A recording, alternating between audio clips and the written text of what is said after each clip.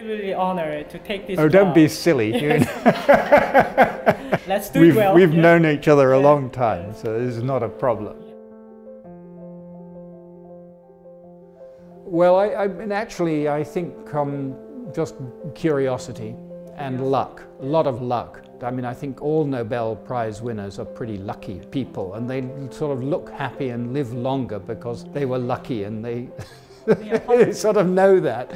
And it's, you know, you just have to be grateful for it, because there are lots of scientists who are, I would say, were much better scientists than I am, but they just didn't happen to stumble on something really important and interesting, because you cannot predict when you're going to stumble on something. You have to be able to recognize, of course, when you stumble on something important and interesting, and I'm sure a lot of people just say, you know, that was a mistake, and go on without realizing. So it takes some funny combination of luck and good judgment.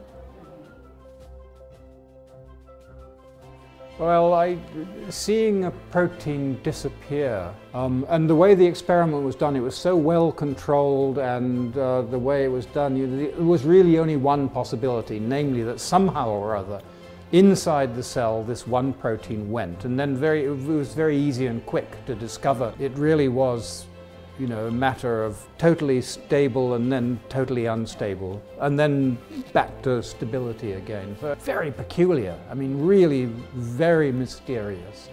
And the correlation with cell division also became clear very quickly. So one knew that there was something, it was obvious to me, not so obvious to everybody else, I think. People thought I was completely crazy. But I somehow knew in my heart of hearts that this was important.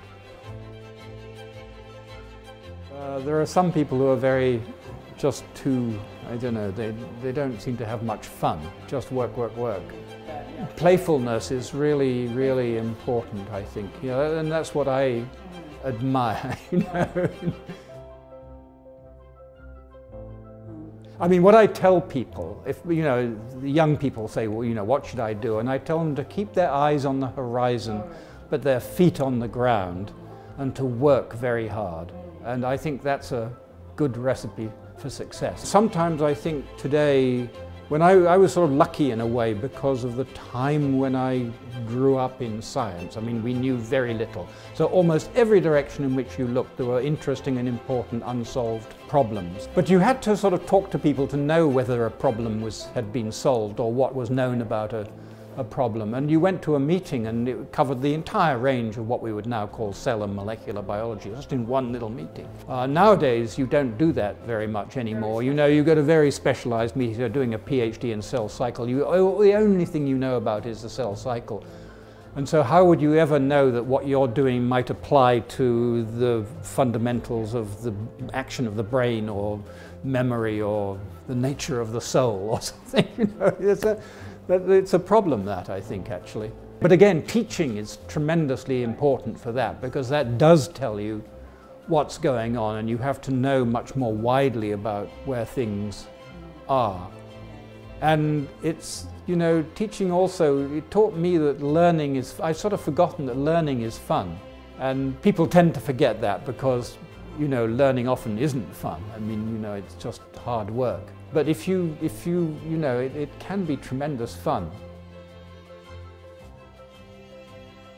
You know, I suppose a book that I discovered that I was given as a prize in school was a biography of Alexander Fleming, the discoverer of penicillin. And another book that made a deep impression on me at the time, I was maybe even younger, was the life of Marie Curie. That was a tremendous inspiration to me. I'm not quite sure exactly why. I mean, she was a very great scientist. I guess purifying radium was a fantastic achievement, actually, at the time. And she was the only woman surrounded by all these men with their beards and mustaches. It's quite funny, actually. Yeah, I think hearing Nobel Prizes explained, how did they come to find it, is almost always really, really interesting. I love reading people's Nobel lectures when I can understand them. I mean, in the case of the physicists, they're often very difficult to understand, actually.